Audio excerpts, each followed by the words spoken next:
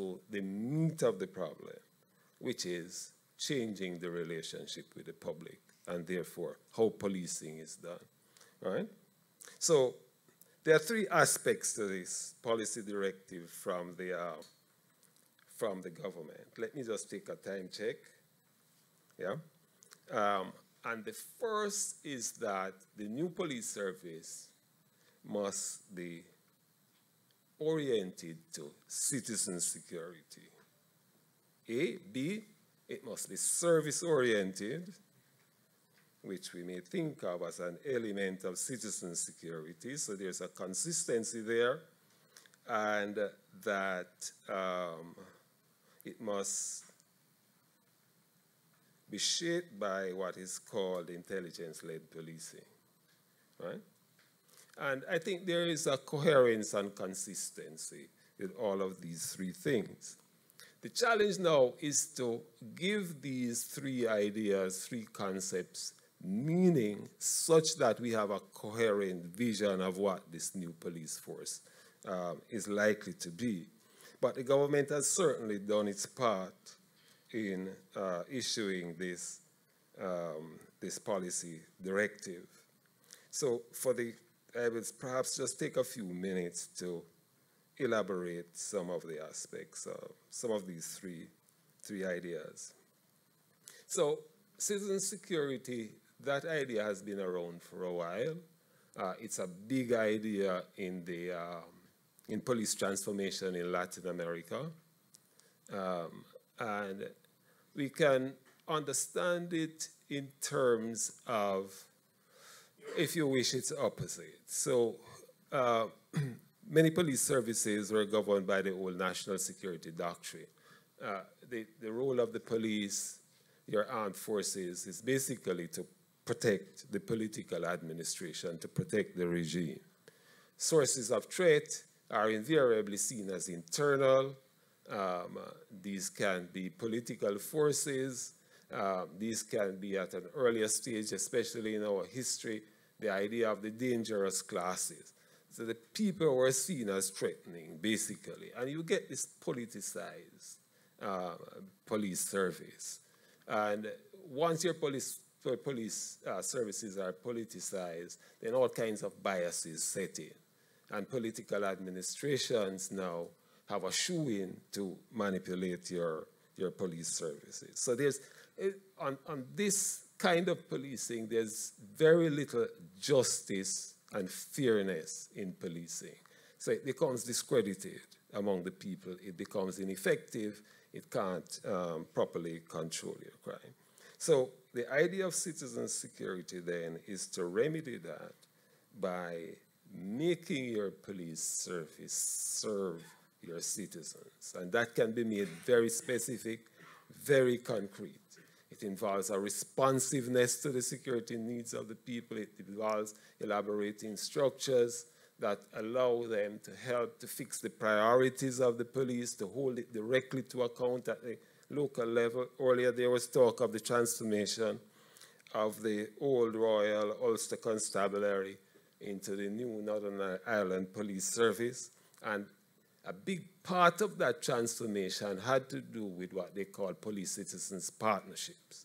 And clear structures were elaborated to help to bring that about at local level. Very elaborate, and you have there police and citizens working together to solve crime-related problems as defined by the community. And the second element in it is that it's rights-oriented and therefore respectful of citizens. So those are the two cues there. And related to that, it must be, of course, service-oriented, responsive to the needs of the people. Let me give a little example of this. It's perhaps most evident in how police regulate traffic. Some time ago, there was a sergeant in charge of a traffic unit at the Constant Spring Police Service. And there was this long line of traffic every evening going into Manor Park Road. And he would get his unit out there, override the traffic light, and ensure that the traffic flows smoothly. In recent times, you may have experienced, prior to the new construction work, but an effort on the part of the police service to assist the public in that way, not to wait at the side of the road or behind a bush for a traffic violation and then to issue a ticket, but to actually intervene and to get a smooth flow of the traffic. That is service orientation, right? That is trying to solve problems, to make life easier and better for the citizens. Okay, so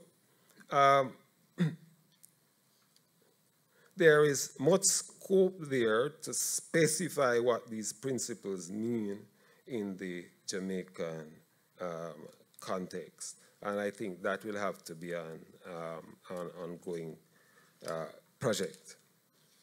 Finally, on the how-to, 2 minutes on the how-to. I don't think we can get there without quality leadership.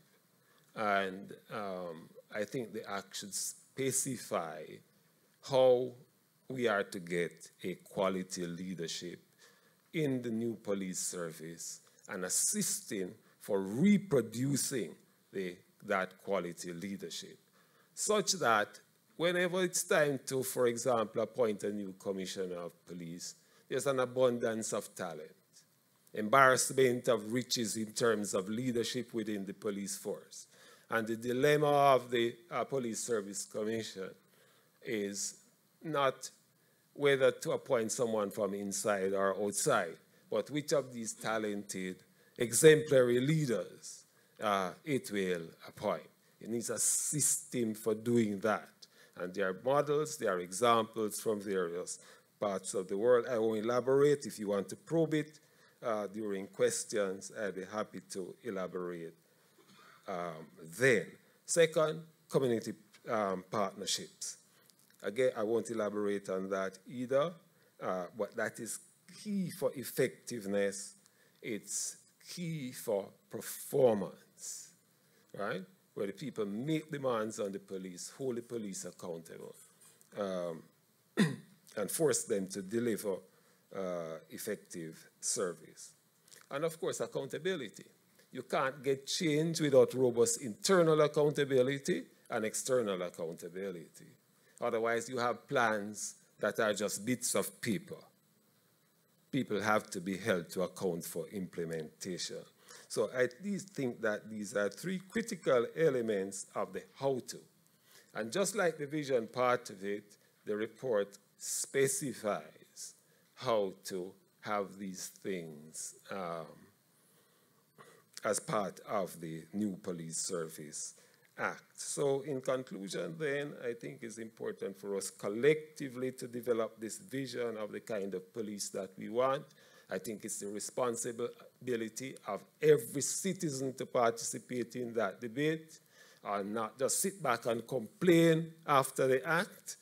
And it's the responsibility of the government to set up structures to facilitate that participation, and for the officials involved in the drafting of the act and the policies related to the act to communicate with the people and to have a discussion to make this a truly effective and useful process. With that, thank you.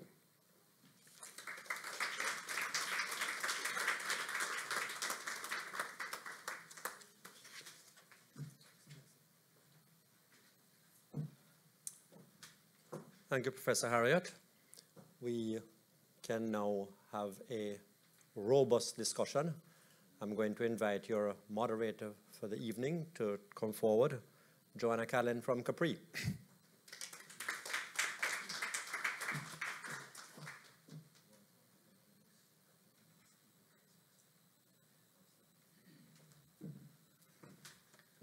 Thank you, Professor Harriott, for that presentation. Good evening, ladies and gentlemen. I'm Joanna Callan. I'm a research officer at CaPRI, and I'll be your moderator for the evening. To invite the panelists up here, Minister Honorable Dr. Horace Chang, the Commissioner of Police, General Anderson, and Professor Harriot as well, and Mr. Roger Malcolm, the Executive Director of Jamaicans for Justice, to come on stage, please.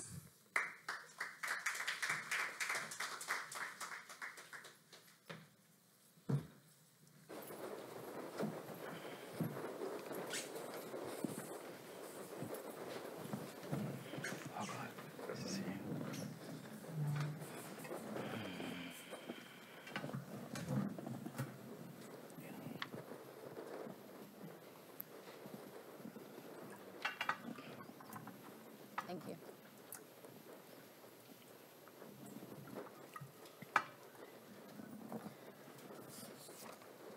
Okay, so to kickstart the discussion, the first questions are going to be posed to Minister Chang and General Anderson. The primary issue that we've had on hand is a lack of trust and respect that the public has for the police. It has often been stated that the paramilitary culture of the JCF is to be blamed and that the new Police Service Act is merely a cosmetic change and doesn't address the underlying issue. Further, the JCF has been implementing or trying to implement community policing since the 1990s. How does the legislation for the new Police Service Act really move to change close to 150 years of attitudes and culture that exist within the police organization? Start. Minister Chang. Okay. Thank you very much. Oh, sorry, my apologies. I'm going to actually ask each of the panelists to give a 2 to 5 minutes answer to the presentation that we just had a while ago. So Minister Chang, with you, please. Can you speak with the mic? Oh, you can stay seated, sir. Your mic. Can you hear me at the back? Thank you. Oh, yes, I have the mic. Yes, sorry. Thank you for that question. All right. The new JCF, well, first of all, we are repealing the old JCF Act and have a new act. I think there has been an attempt to amend the act on several occasions, and we don't think that can work. I think that's a good place to start in terms of reforming the police. I really prefer the word transformation or renewal, because the police, just as we have to repeal the old act, I want to say the current police force cannot be changed. We need a new police force. So I want to begin the appropriate. So there's a new act, and literally look at the entire process by which we recruit, train, and organize the police force. And I would just may stimulate more question to conclude a statement that I made elsewhere, and no disrespect to Mr. Osborne. But I've used a parallel that we cannot have a professional military force, and it's come from the same community. The JDF has a high level of respect and credibility, coming from the same Jamaican communities as the police force. And I say that we have to go back to the roots of both organizations. The military force was trained by our colonial authorities, and it was trained as a genuine military force, because Britain was still a major power, and this is a major power today, and they had the possibility of always engaging, using their colonial military in military operations. They could not afford to have a second-class military force working beside the British military. And therefore, the military was efficiently trained, established a good military culture, and we have one of the finest small military operations in the world. The police are completely opposite. I use the term that we have never been given a police force. Britain did not give Jamaica a police force.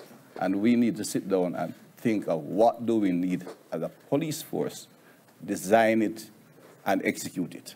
And the real challenge that we are faced today with has been to take that major step and really design our own police force. And that's what this government is looking at under the JCF Act, is to really set about drawing on the expertise and the professionals that we have in Jamaica, and if necessary, consulting with outside, but in a very short time. But if we take too long, we'll go back to the old ways. There's a whole pile of documents and proposals. Even if we make mistakes, what I will assure you of, this government is going to do something about it, right?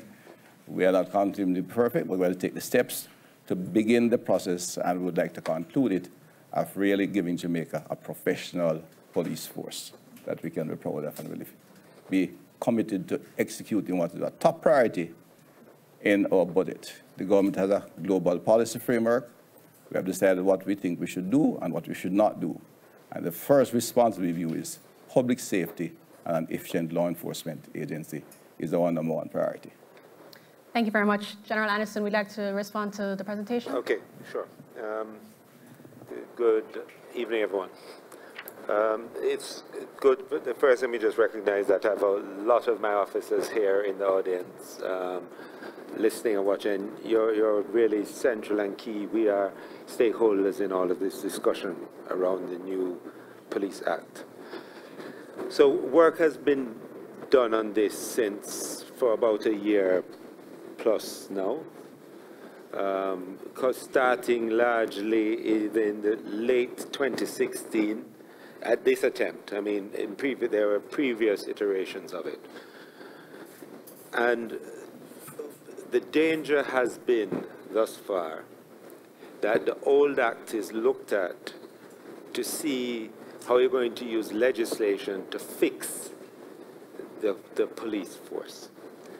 From the police force perspective, what you've seen is how do I use legislation to fix the police force? It's just coming from different angles. And what I mean is, externally, persons have had various interactions, seen various things about the JCF that they don't like, so they try to, through legislation, fix it. Internally, members have seen a lot of deficiencies in how their welfare is taken care of, how their promotion systems work, all of these issues, the human issues that exist within the force, that they are also trying to fix through legislation. A slew of the discussions are around management issues that are now being tried to be fixed through legislation. That's not what we need. What we need to do is describe the force that Jamaica needs. Set the legislation for that, and then that is what the new legislation needs to be. And it's very easy, and I've been in a number of the discussions, not just since being here, but before. It's very easy to go that you start in a process and then you end up in this discussion about what happened last week that you're trying to fix.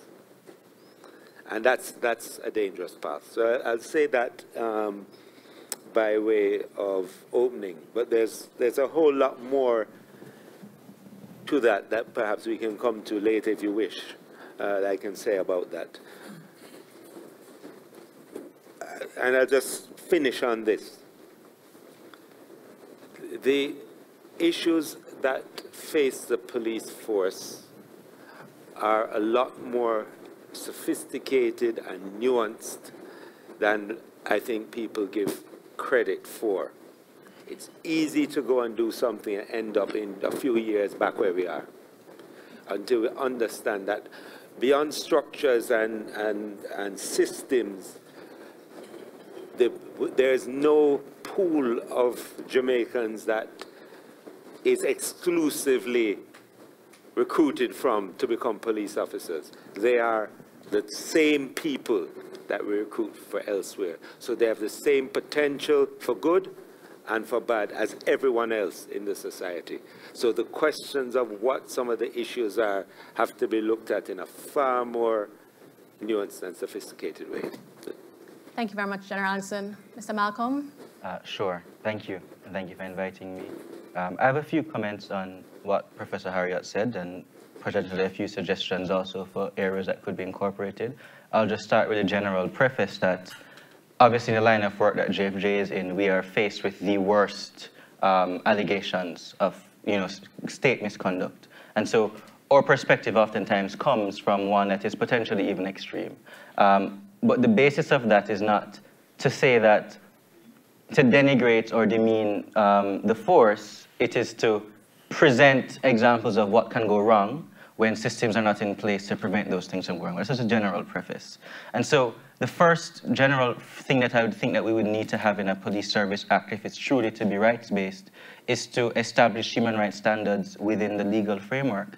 Those human rights standards don't exist right now in the Constabulary Force Act because our police force at the time was never created with a human rights perspective in mind. And when I say human rights perspective, that doesn't mean protecting alleged criminals. That means respecting right to life. That means protecting people from rights violations, as is a regular part of policing. And so what we have right now is our human rights standards are in our constitution, and in certain aspects they're given statutory frameworks.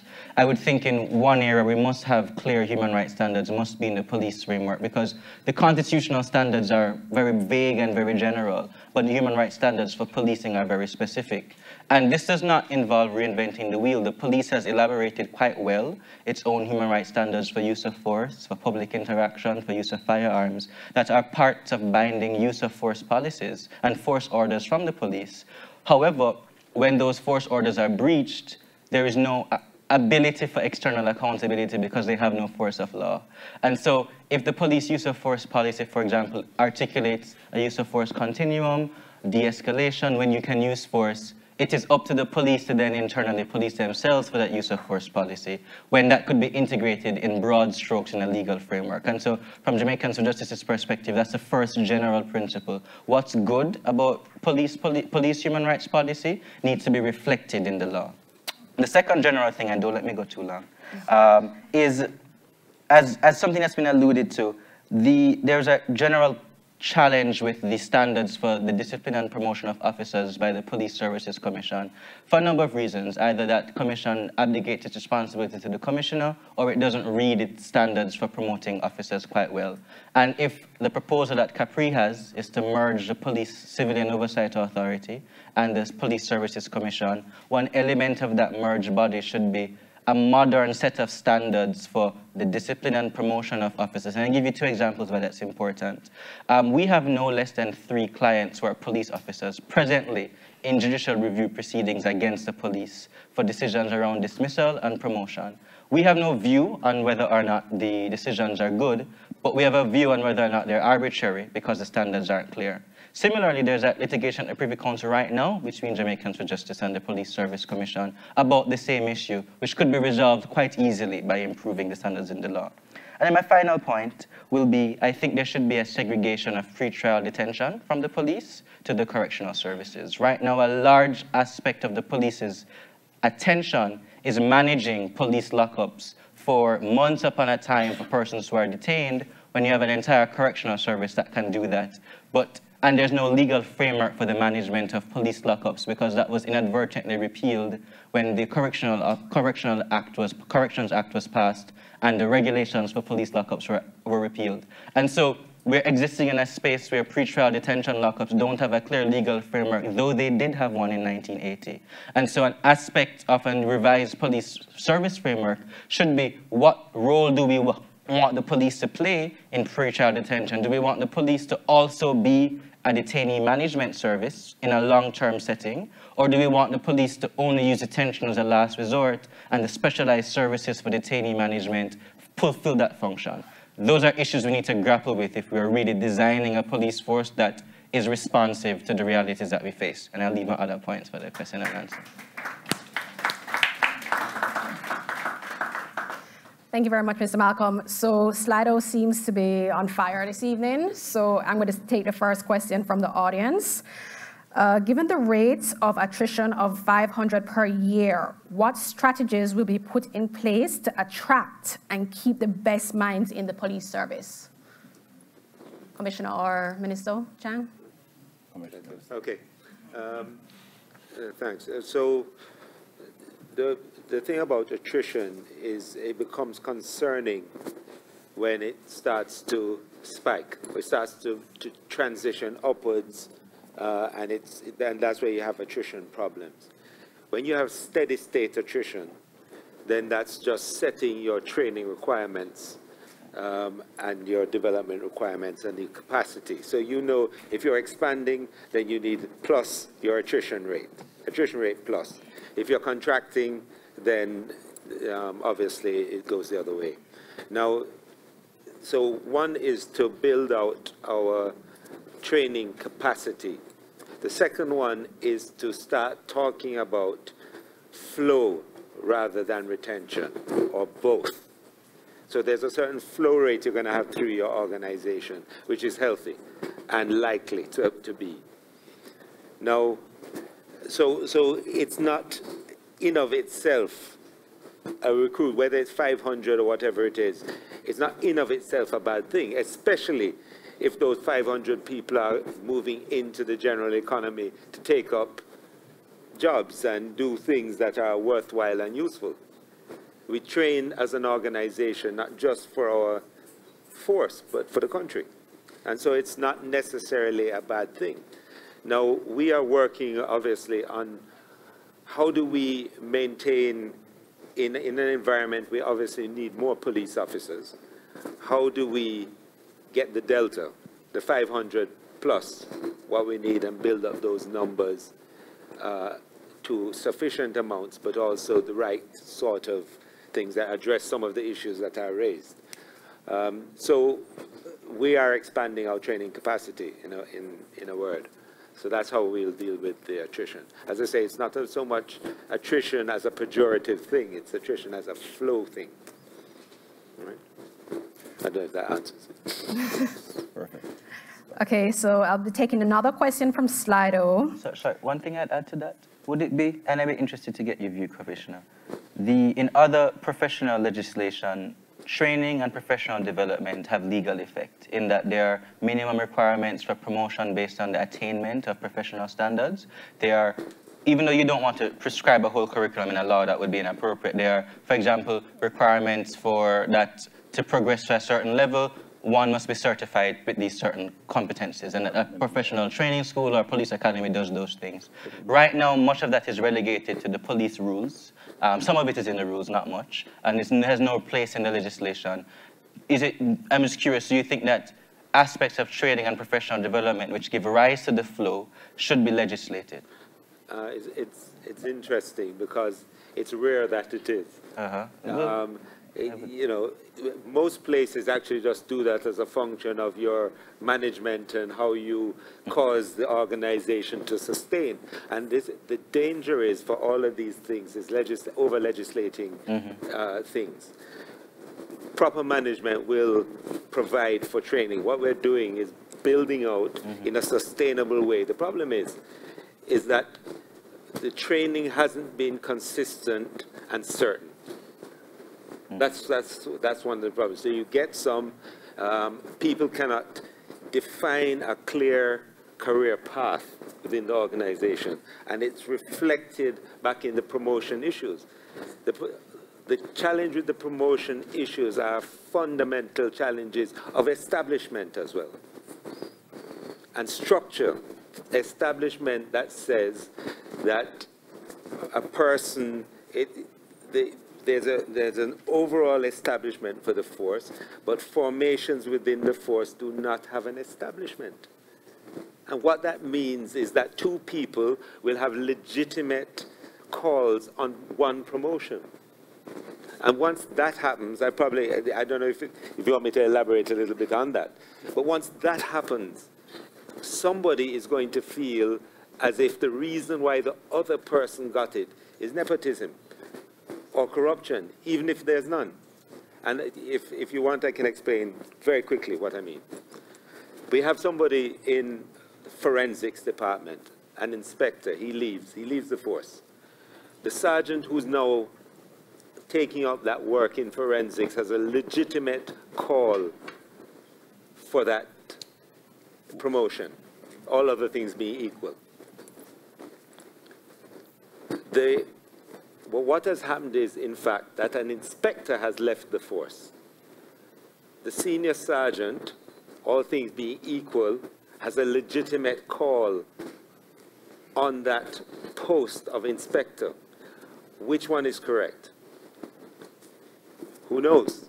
The point is that there are some, and this is, I just make whether you understand or not, the point I'm making is that there are some fundamental structural issues that create a problem in the organization that will not be solved through just legislation. We have structural work to do, fundamental things that can cause a transparent promotion system. But also, when I recruit, what's the career path?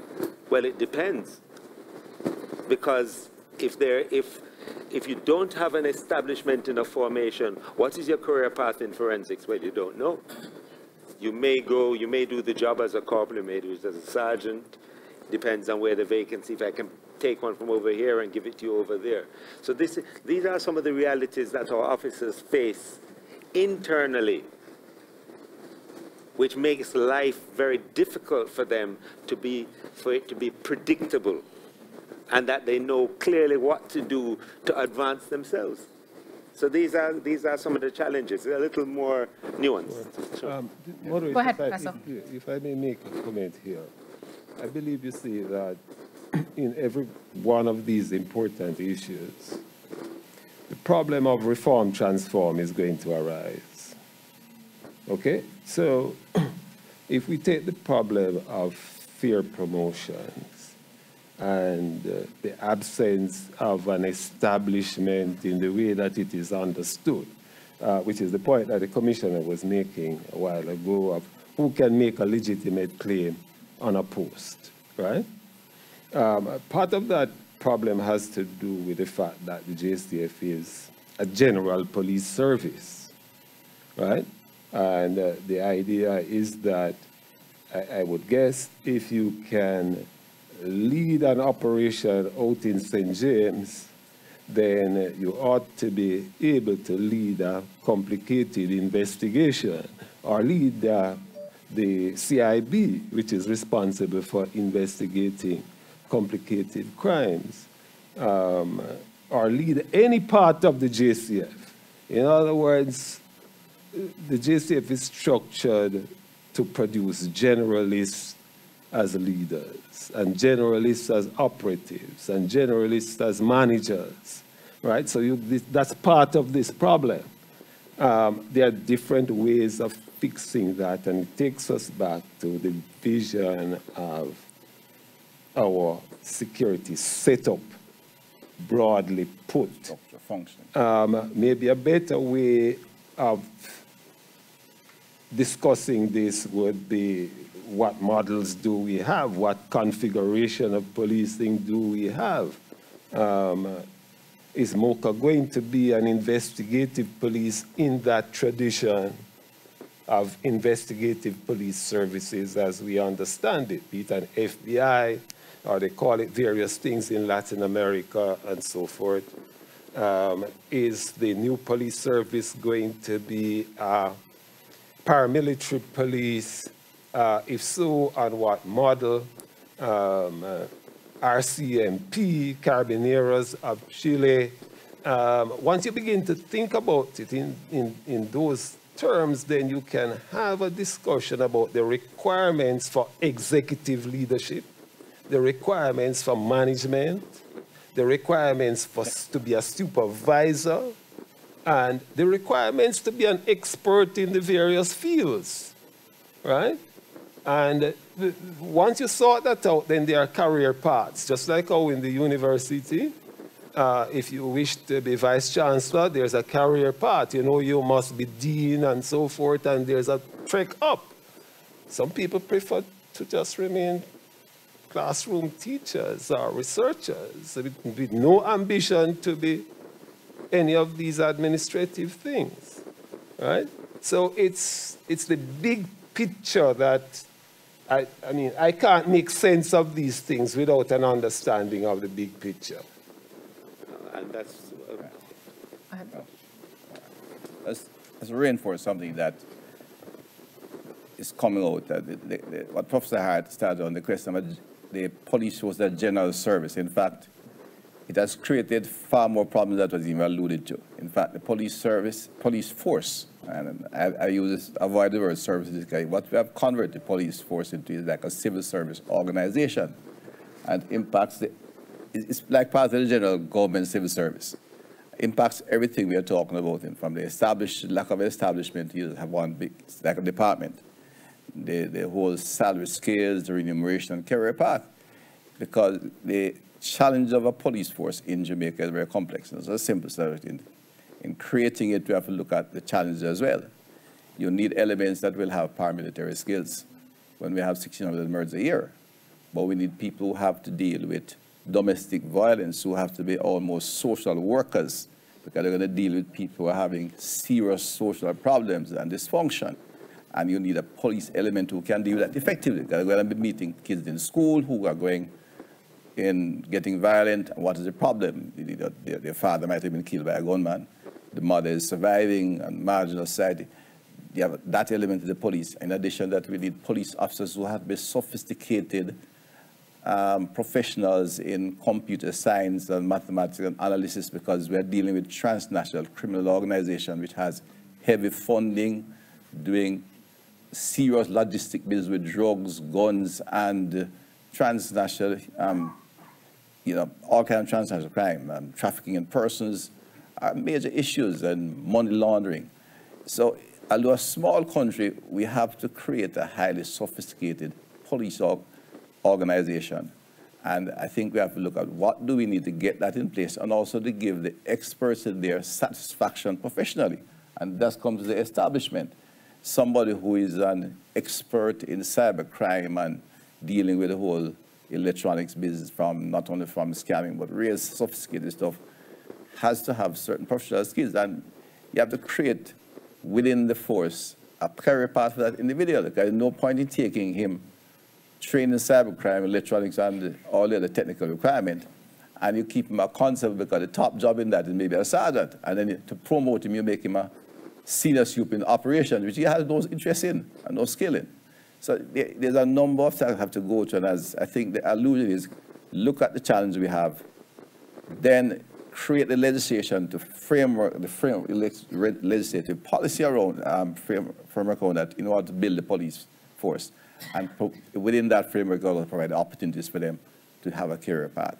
It may be in section of the force, you don't require a deputy commissioner.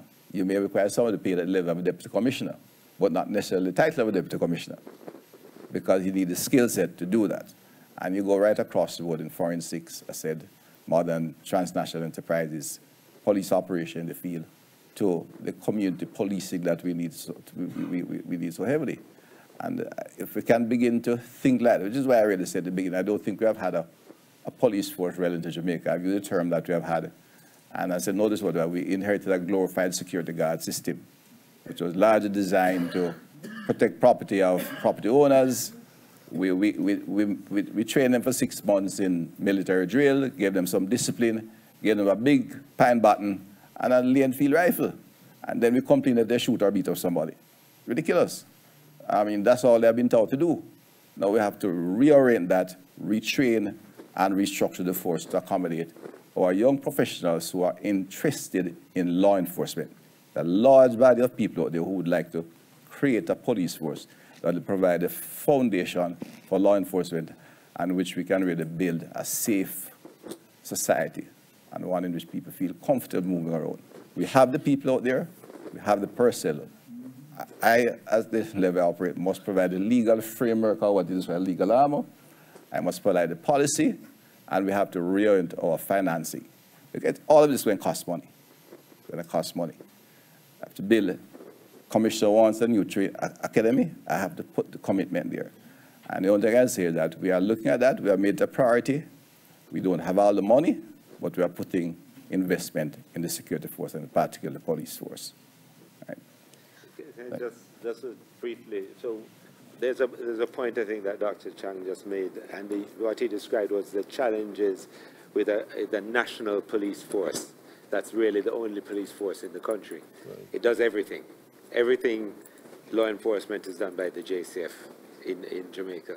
And so in comparisons of forces, to look at it, you miss something when you compare it either with a city police force or a regional police force, regardless of how big those are.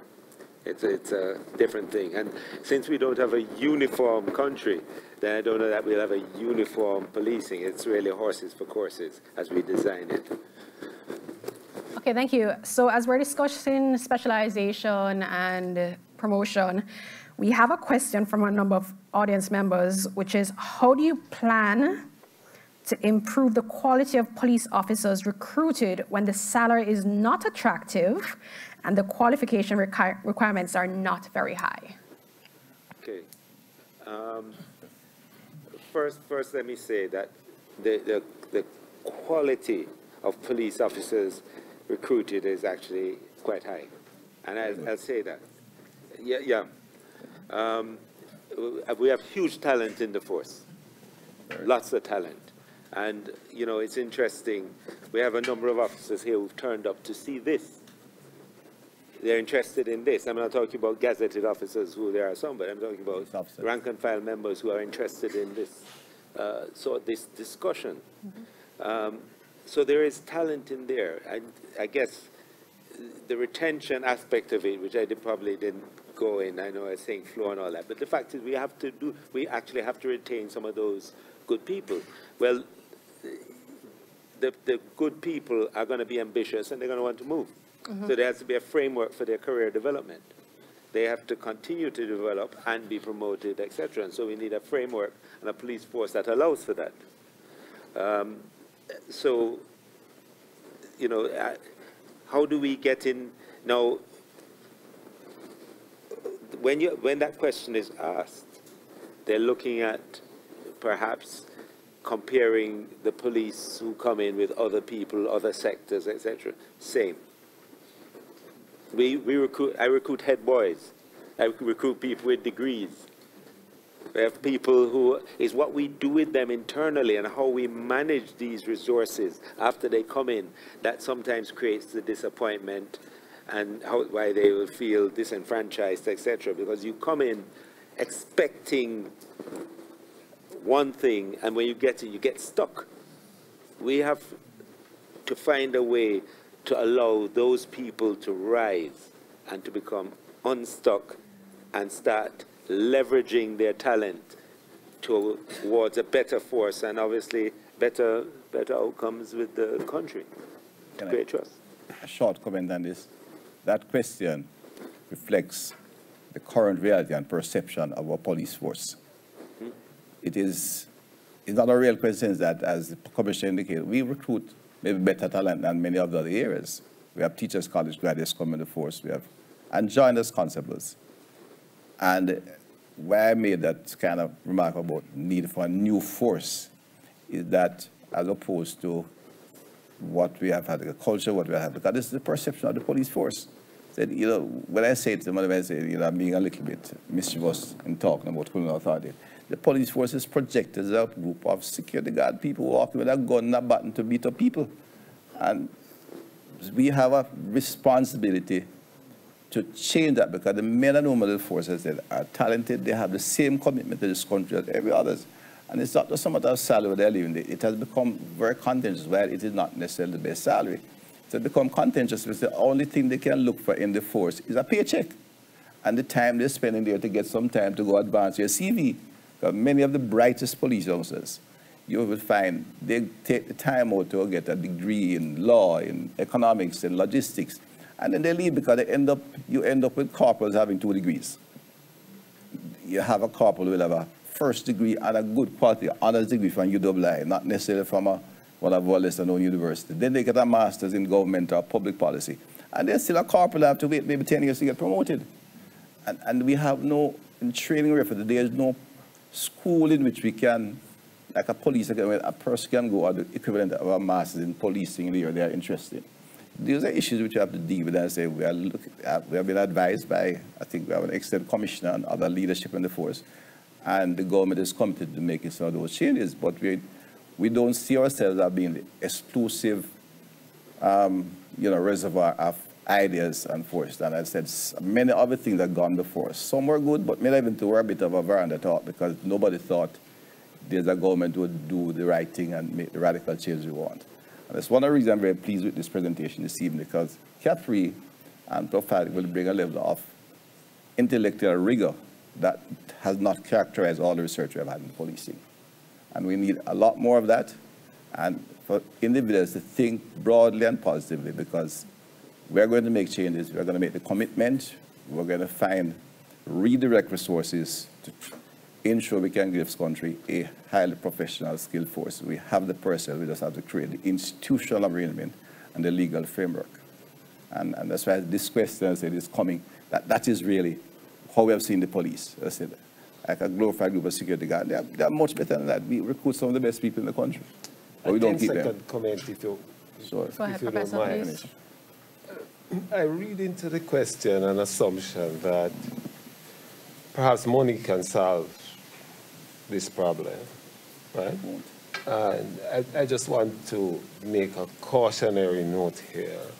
Other countries have thrown a lot of money, and I can name one, Trinidad and Tobago, billions of dollars at improving its police service.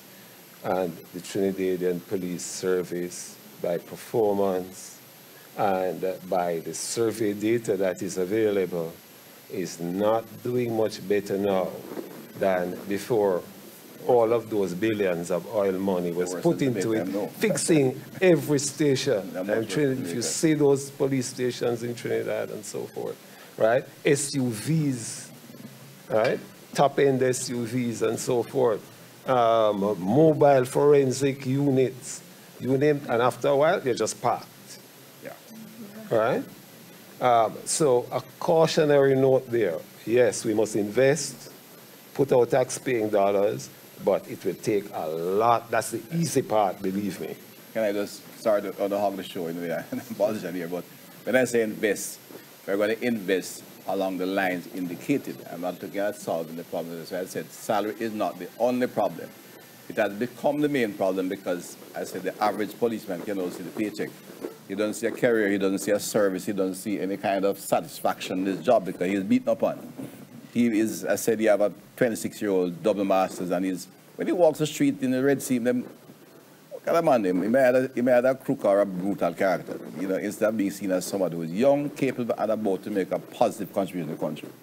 And therefore, but all of what he's saying requires funding. So I'm just reassuring that but that funding is not just to go there to solve the problem. Let me give you one simple example, and I've been talking to commissioners, like, you have a divisional headquarters. That's the police major operational unit in a parish and in the region. There are 19 of them, all right, Commissioner? 19 division. But if you go to a divisional office, the first place you enter to talk to a policeman is what they call a guard room. Small, box-like, literally, in the regional headquarters. And therefore, imagine a domestic abuse case.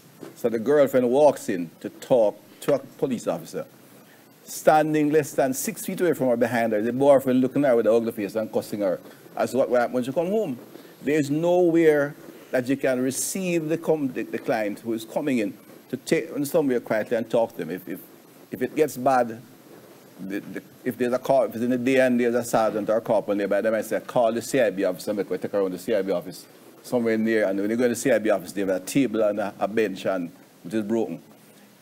There's just nowhere to receive and talk to them. I'm saying, money need to fix that.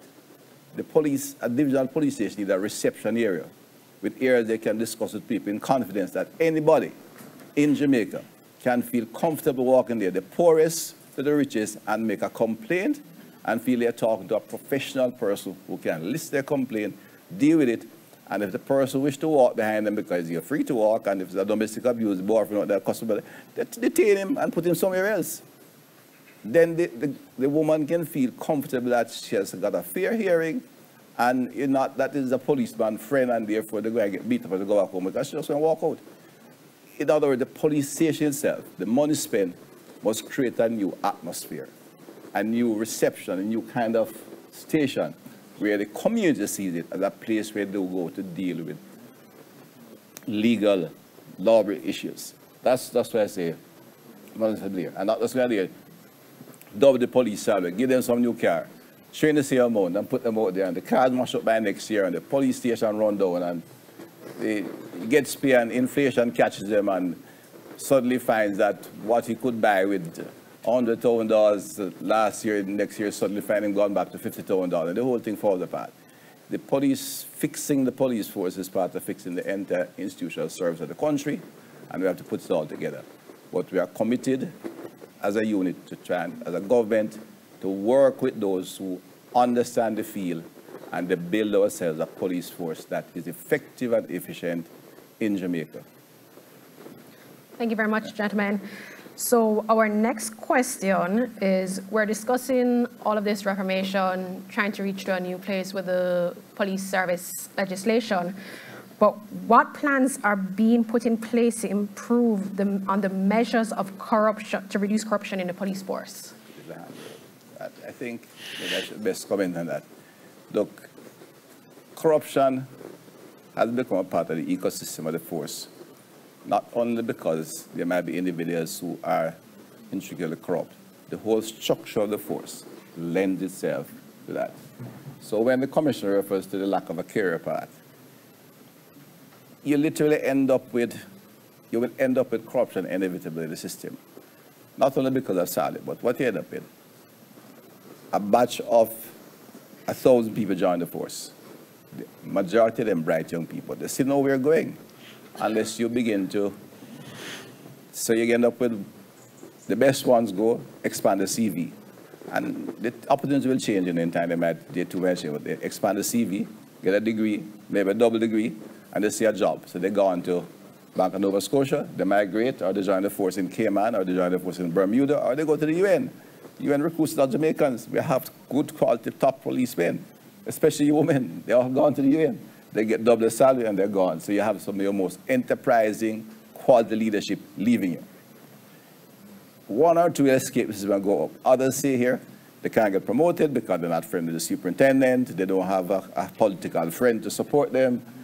They don't see any way of studying to get up the ladder. So they get frustrated. And in fact, the only ones who get caught up in some kind of the gray area, so to speak, and not necessarily you have people who are, the corruption means from just figure out taking a blind or something on the side and it should be right because my salary is weak and if I buy a bus and run it, it's not a big thing. They're not doing anything anything that is criminally illegal, but it detracts from their force and disrupts the operation. They'll do that. Others might even get caught in the criminal system. There are police officers. Transnational criminals have billions of dollars. In the town I come from, there are people in scamming who talk about earn $500 for the month, and that's a reduction in their earning, and they are a bit disappointed. So next month they have to make more, and that's $500,000 at any time. And there are people transporting money on boats now from the other way. So you send up a boatload of ganja or coke, and come back with a boatload of money. Young people who find themselves in a frustrating, unappealing situation, working in an office that they can't even find a chair at, not even decent sanitary facility. It is easy to get caught up in this. They have bills to pay, they have kids to. So in other words, the professional pride loses any meaning for them. So the ecosystem creates an opportunity for corruption. There will be the outright, almost assassin who will join the gang, literally. But you have a lot of people who get caught in the ecosystem, and if we change the ecosystem in the force, you will end up finding there's a lot less challenges. Mm-hmm. It's a force of 14,000. There'll always be the corrupt individual, but rather than become the label, you have the individual. I'm a physician. There have been doctors, physicians who have been charged with highly unprofessional, unethical, and criminal behavior. There have been pastors who have been charged. So every profession have their deviant. What has happened in the force is that we have created a force in which the ecosystem is such that it's almost become dominant. If you see a policeman, pretty much like we see a parish councillor, so in the political, that we must be doing something wrong, right? If we change that ecosystem, we'll have a different police force. Same as we have to change the political system. I admit that as well, right? Mr. Malcolm, you want to respond? Yes, so yeah, I think Minister Chang is correct. It's an ecosystem, and it happens across the board. Obviously, with the police, the impacts are way more profound because of their police powers, monopoly on violence, and ability to detain. If I could distill corruption into 4 settings, I think that we can't stamp out corruption through legislation, but we can make the environment less enabling. So the first is corruptions exist as a function of the ability to deprive liberty in one sitting. So for example, it is possible under the Constabulary Force Act for the same officer to suspect you of a crime, detain you of that crime, and then deny your station bail. All the same person in one day, same go. Which that installation of functions enables detention fairly easily because the Constabulary Force Act never contemplated segregation of oversight of detentions. So what happens is that a ballooning detention population in there, some of which don't need to be there or need to be detained, but it creates an incentive for detentions where persons can pay out of detentions or do things retributively using the power to detain because it's legally possible. The second aspect of the detention that breeds corruption is because, again, I keep speaking about the spiritual detention, because there is no clear content vision as to do we want the police to fully manage the spiritual detention or should it be remand centers. What happens is arbitrary rules are imposed at different police stations depending on how much integrity the commanders have. And so we give an example, state of emergency or regular. I get detained and Suzanne wants to bring me food. She's my mother. The police will say, no, at this station we don't accept any visits on a Tuesday or a Wednesday, and you can only bring food on a Thursday. But throughout the week, you can buy the food from the canteen down the road, which we have established, and we will charge you money to bring the food. It's a real example, it happens all the time. And so what happens in state of emergency particularly is that one of the police stations upped the cost of box food because more people were being detained. Again, no, this will happen to anybody. It's not unique to police. It's not unique that they are more corrupt. But what happens is that there is a legal environment that enables it because there is insufficient segregation of policing duties and other duties that don't need to be policing duties. So we have remand centers for the purpose of pretrial detention, but they can't hold enough people. So the police end up doing the work of remand centers de facto, and it breeds an opportunity for corruption fairly easily. I will finish soon. The other area is the promotions. The reason I asked the question about do we want to legislate with more precision the factors to consider in professional development, though we can't legislate a career path, I fully agree with that, is because many officers view the promotion process as not being legally certain, and because it is not being legally certain, because the factors are not legally precise, this is one small reason. There is an allegation of corruption, even when corruption doesn't exist, because the legal framework for promotions is simply not precise enough to defend against allegations of corruption. And so even when corruption doesn't exist, the perception can foster. Police Federation can bring application of judicial review because there aren't sufficiently precise legal standards relevant to certain career trajectories within the police force. Just last week, there was an application on judicial review where the court agreed that the decision to dismiss was arbitrary and that it is a function of insufficient legal precision in the law. And so that can be avoided, that contention, even if you don't agree that it exists, that contention can be avoided if you improve the legal precision for how traction without the force is maintained. And I'll pause there. I've distilled it into 4 areas. But if you break down the corruption into different areas, you can change the enabling environment for it through legislation and then ameliorate it. Not remove it, but ameliorate it. Thank you very much. So can I add a little bit to that? Sure, and then we'll take a question from the audience. So the problem is with the existing framework, you can't let it issues within the force around establishing, regulate. even if you had a clear legal framework, you'd run into the same problem at the moment. But it doesn't take away from what you're saying. I'm just saying that the foundation work to do that, to set that on, isn't yet done. The other point I want to make is that the corruption issue is an interesting one. I've spoken about it before. When an officer has to beg things for the station, for the station to be able to survive properly, or to have chairs, or to have paint, that's called innovation. When they ask for a can of paint for their house, that's no corruption. Now, even when they beg paint, etc., for a station from businessmen, when those businessmen have a conflict with the law, it becomes problematic for the officers. They become corrupt again. And so that creates, what you're doing is teaching people that this is the correct way of doing it. And I do not blame for a second the officers who have innovated in terms of keeping their surroundings properly in an environment when the resources are not there to do it. What you're going to do is sit down in broken down chairs. If you have any sort of regard for your officers, you're going to try and do something. And you will engage businessmen. You know, you probably won't take illegal funds or anything, but you're going to engage who you think can help you. And they fix up the thing and all that. But we set the person on a dangerous path when we do that. And it's a path that creeps and creeps until first you get used to acquiring through a method. And then the method becomes useful to you personally, and it bleeds over, and all of a sudden you started saying, well, you are not into corruption, and you find yourself over here looking back, and things have shifted, and you wonder how you get out of the hole. These are just some of the realities of it. That's what I'm saying. It's more nuanced than that. It's not, does they have a corrupt set of people and a non-corrupt set? It doesn't work quite like that.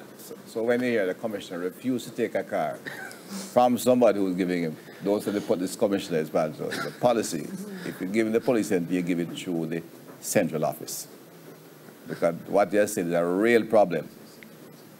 And it goes, and anybody they support the station, they give them food, they give them car, they give them tires, they give them gas, but they want them to come to the airport, come to them house, come guard it after that. And then it goes on and on.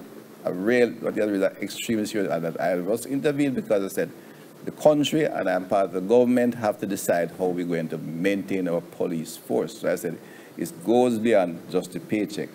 We have to provide the force a atmosphere, not just the legal ecosystem and the general professional ecosystem, but even their physical environment must provide facilities to enforce the law.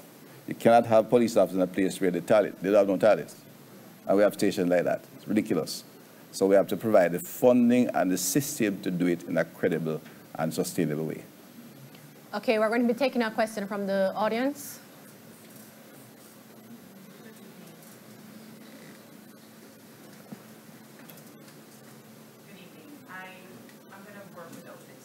We're hearing you. All right. Otherwise, it's crisp and clear. So. All right. My name is Zara Byrne. I'm a reporter, and I would love to just kind of get if this is possible now, or if you could give us maybe a slide or two to figure out what exactly is the overarching changes that will take place as a result of this act. What I'm not getting from this seminar, despite how long I've been listening, is this is the change versus this. This is the change versus this. This is the timeline for when we will be finished with the sensitization and the, I'm not getting enough from the session regarding the changes. That's one question. Second question is on the issue of police moonlighting, police working in private security jobs while also owning private security firms. Will that be addressed in this act? Again, it goes back to the original question, which is what are the changes versus what exists? And then the last question, geared toward Major Anderson, is the issue of, maybe unrelated, but political representatives ordering hits on civilians. And I'm asking the question if you've ever come across that in your tenure so far in terms of policing, and also if it were supposed to come across your radar, how would you deal with that? Okay, let me answer the last one first. No, I haven't come across it, and when people break the law, they become criminal and criminally liable.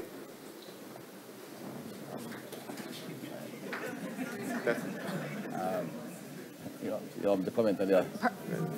All right, you want to take the first, go back to the other question. You have to comment on the other. Mr. Tang, please. All right. But you raised, first of all, I think the Commission indicates to you, legislation is not what only will fix the police. All these issues you're in your second question don't need legislation. they already established good practices that if the leadership of the force is effective and in place properly, they will cease. Policemen are not allowed to have security guard firms when they are active police officers. They are not allowed to moonlight. It's against the force orders. And therefore, once these matters come to the attention of the commissioner, he has the authority to act on it and act clearly. And I am confident this commissioner will make the required steps, to take the required steps to correct those errors, because that's part of the problem that is destroying the force, which we have indicated clearly in the comment.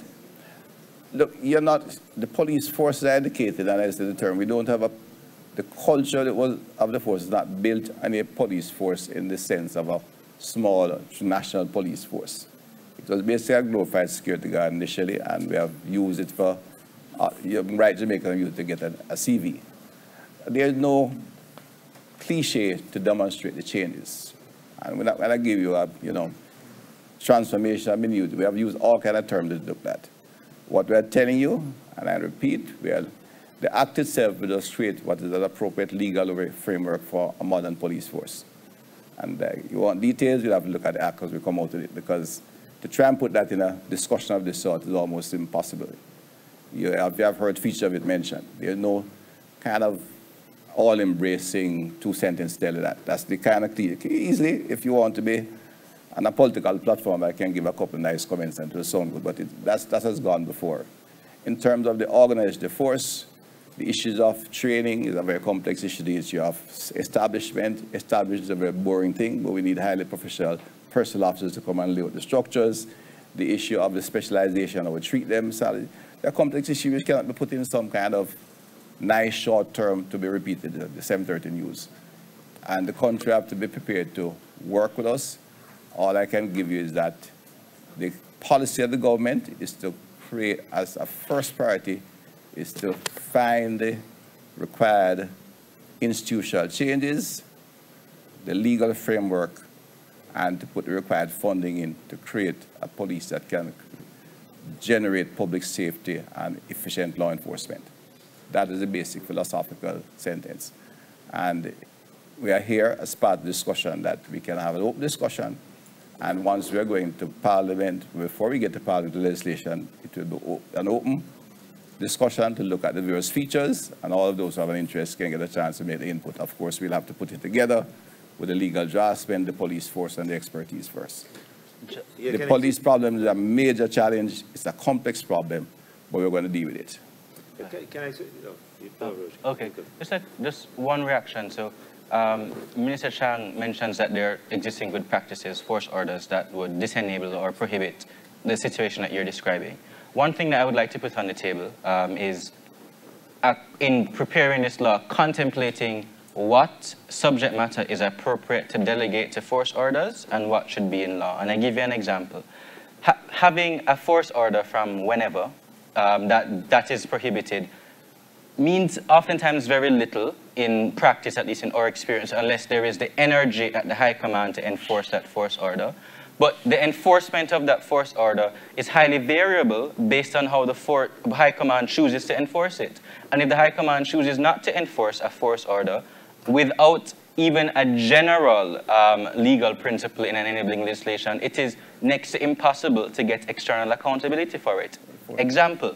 No, but it's true. Example, the force order from 2014 stating very clear that you can film the police. However, if a police recruit comes to the college in 2018, did not come across that force order, was not trained on it, and did not know that the police's legal interpretation is that you can film the police, they go and pepper spray the person last year. Now, obviously that is wrong and the police condemns it, but it raises a larger issue of a substantial amount of very important and good practice within the police force is delegated solely to force orders, which people then have to become aware of.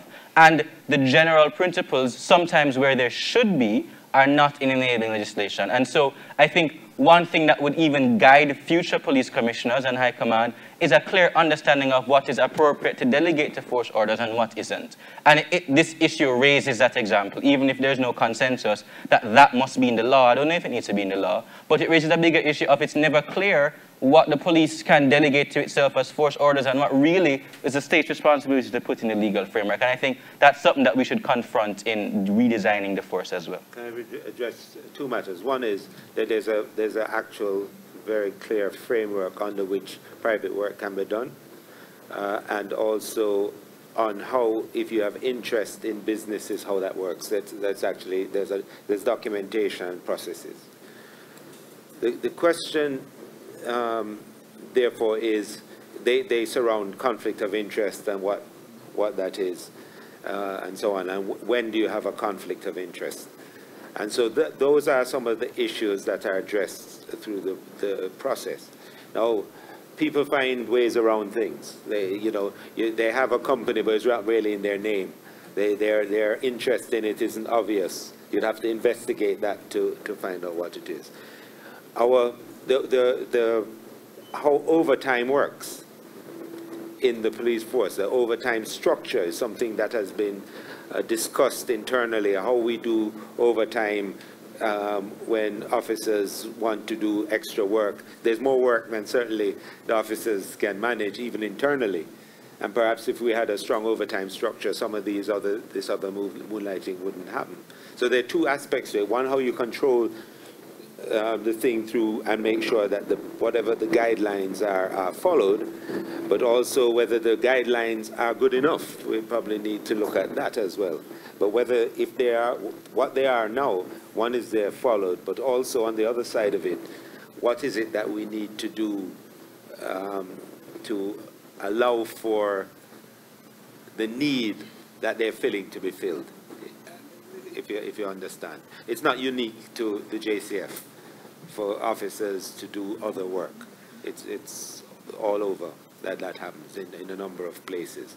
Now it's really just, so that's really what we have to deal with in regards to this. Thank you very much, General Anderson. So at this stage, I'm going to ask each of our panelists to give a brief 2-minute closing, and we're going to wrap up for the evening. No questions? Should we? We can take a last one. Okay. Unfortunately, we are out of time right now. It's clear that there's a lot of discussion to take place, but we have to wrap up for the evening. So I'm going to ask Minister Chang to give his closing, please. Thank you. First of all, let me commend CaPRI for the forum and the wide interest here from all sections. I think there are some very good opinions coming, some differing with the level of legislation we should use. But I just want to say I do believe we can fix the police problem and fix it fairly quickly. I think we have adequate number of young Jamaicans committed to law enforcement who have given the appropriate institution to operate in. We can create a very professional police force that every Jamaican can feel proud of. I'm convinced it can be done, and I don't think we have to spend time writing even 40 pieces of legislation and everything. Some of that will have to be done by the professionalism that you can establish in that institutional force. Maybe that I'm a lawyer, and I'm not one who is a legislator. I'm not a great fan of a lot of legislation, I must tell you, philosophically, because I find that at the time they tie up in all, it's the easiest way to tie up someone is to tie up in courts. So, but I do think, even without all the legislation that our human rights were like, we can create a highly professional, highly skilled police force that can deal with the whole complex of criminal activity we have in this country if we professionalize it, take out the kind of curfew of activity that goes in there, and give them adequate training, adequate institutional framework to operate in. Thank you. Thank you very much, Professor Harriott. Yeah, earlier I mentioned the shift that had taken place in the discussion about crime reduction in the country, from control to how to sustain the reduction. I think similarly, a shift is taking place in our discussion about what to do with the police force and policing in the country. It's the first that I've heard senior members of government, and Dr. Chang is a very, very senior one, say that we really need to fundamentally change policing in the country. And I think we all need to cue into that and help to define what this new policing ought to look like. and help it to become so. I think there's a role for every citizen in that. Thank you very much. Before we go to General Anderson, Minister Chang has to leave, unfortunately. I want to thank him for his presence this evening. And we would like to... You want to finish? Okay, well, General Anderson, go ahead. Thank you very much. Okay, thank you. All right, let me just start quickly. Thank CaPRI. Thanks, really, for this. It's really important. Secondly, for my officers who are here, thank you. Sometimes you're in these forums and it seems like you're getting battered left, right, and center. We're going to fix it. We're going to work together and fix it. So don't worry about it. And you're going to be part of the change.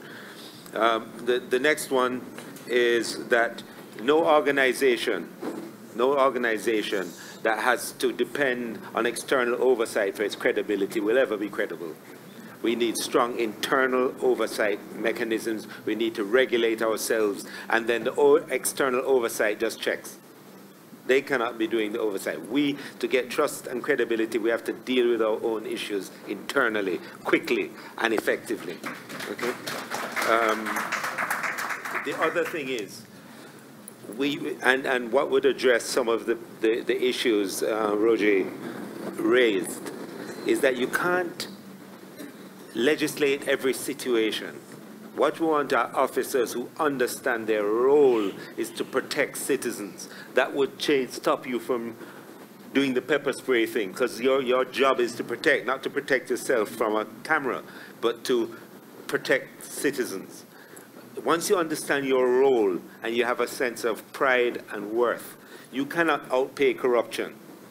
You cannot outpay it. You can earn your year's salary in a day.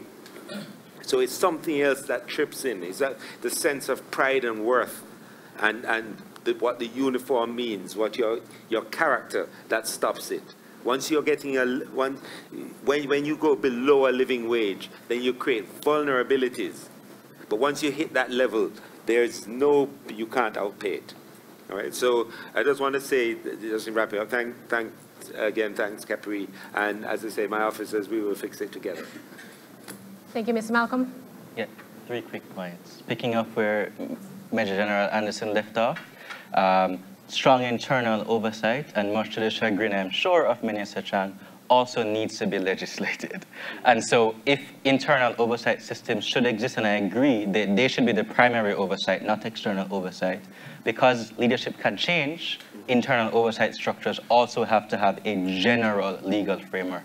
And second point is that there's a distinction between over-legislating and identifying areas where external oversight would have been needed in the history of the JCF and are needed in the future of the JCF. And so while I don't think everything can be legislated, we can learn from the issues that we have when we leave a lot up to the integrity simply within the force and not have that externally. The final point is that the mysterious issue of the body cameras needs to also be in the legal framework, and there must be a legal framework for that chain of custody. And actually, fourthly, Minister Chang, I hope that the process of consultation is truly participatory, and I beg you is not, we have tabled legislation and everybody has 2 weeks to give comments before debate starts. I hope that is not the approach.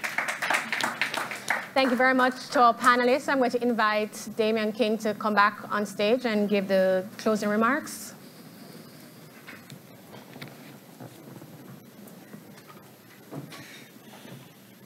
Thank you, Joanna. Thank you, panelists. There were a lot of great questions on Slido. Just for those who came in late and may not have realized, all the questions that were asked came from the audience, because I know that the moderator prepared some questions ahead of time of her own, and she didn't ask any of those questions. But all the questions she asked came from the audience. No, all the questions can answer because you asked a lot of questions. But what we plan to do is the CaPRI staff, based on what was said here and from our research, we are going to go through after this and throughout tomorrow and answer some of those questions on Twitter. So you can pay attention to CaPRI's stream, because there were some really good questions. The ones that were answered were the ones that you said were the most important ones, the ones that you voted up. The report that was presented today by Professor Harriott is going to be made available on CaPRI's website, as all our reports are, as soon as we finalize the report and do some polishing up. Thank you again to the UK's Department for International Development for their commitment to an important area of policy reform in Jamaica. The work that we do would not be possible without their commitment and support. Thank you for the Institute for Criminal Justice and Security at UWI for partnering with CaPRI on this important work. A huge thank you to CaPRI's general sponsors. Without the private sector support that we get, none of CaPRI's work that supports government policy on the economy, on social issues, on environmental issues, on governance would at all be possible. And we are hugely grateful to the Jamaican private sector for your support. And finally, thank you for your interest. Refreshments are outside. Have a good evening. Very good moderator. Minister, please don't let the audience delay you. Yeah.